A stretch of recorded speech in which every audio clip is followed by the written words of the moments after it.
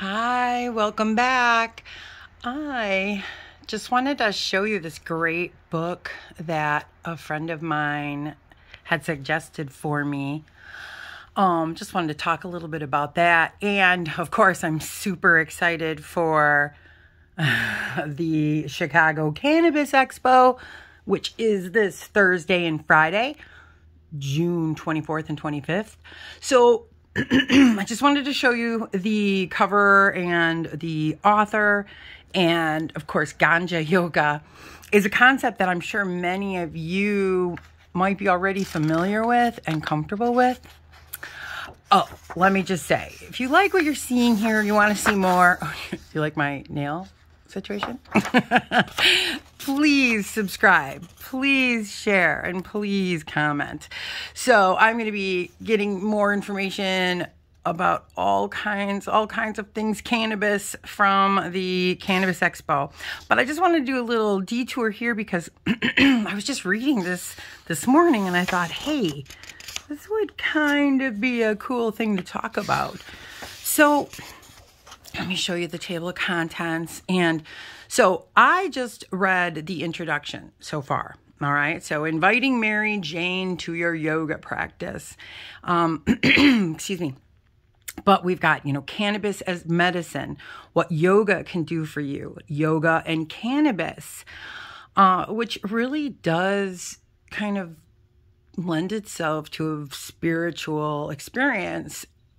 And something that I kind of came across in my own life, but, nobody had ever told me about it. So this is kind of great to have others writing about it.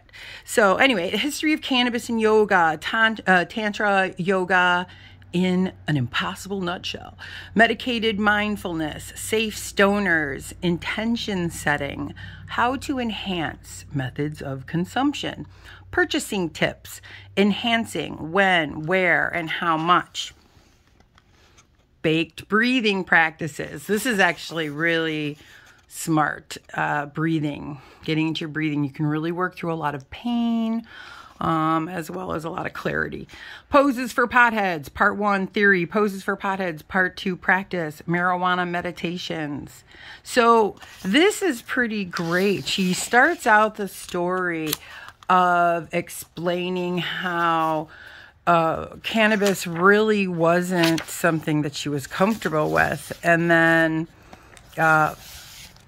when she was doing yoga, she heard of this practice and she tried it and was pretty blown away by the results. So, and also in other cultures, they use cannabis in rituals and spiritual celebrations. And so it's something that, us as, from the US don't, we were taught taboo, propaganda.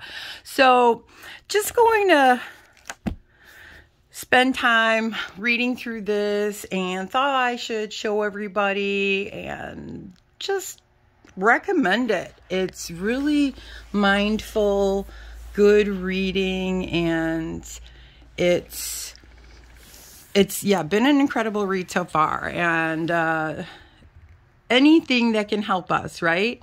So anyway, I have more prep to do for the Chicago Cannabis Expo. Totally pumped. I will be getting you more information very soon from the Cannabis Expo. So happy dosing.